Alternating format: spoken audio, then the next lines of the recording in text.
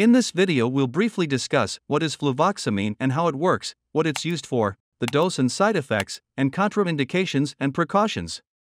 Fluvoxamine is a selective serotonin reuptake inhibitor.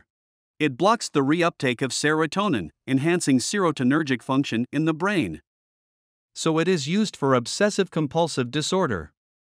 Fluvoxamine is available as 25 mg, 50 mg, and 100 mg immediate-release tablets, and as 100 mg and 150 mg extended-release tablets. The usual dose of fluvoxamine immediate-release tablets for adults is 50 mg at bedtime, that can be increased by 50 mg per day, every 4 to 7 days until desired effect, up to a maximum dose of 300 mg per day.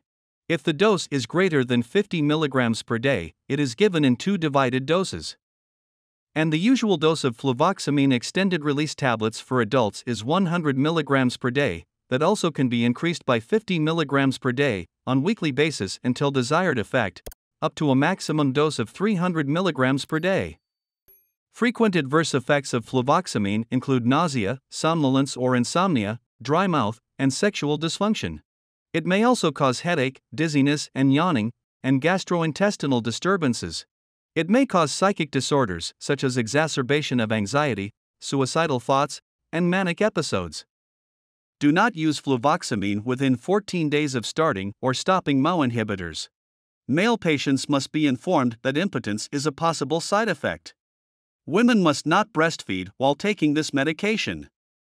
Notify your healthcare provider immediately if cardiac irregularities or seizures, or rash, hives, or related allergic symptoms develop. Avoid alcohol intake and stop smoking while taking this medication. Also avoid operating any potentially hazardous machinery until effects of medication on mental status can be determined. Do not take any prescription or OTC medications without notifying your healthcare provider. That's all for this video. Subscribe and click on the bell icon for more animated medical videos like this one.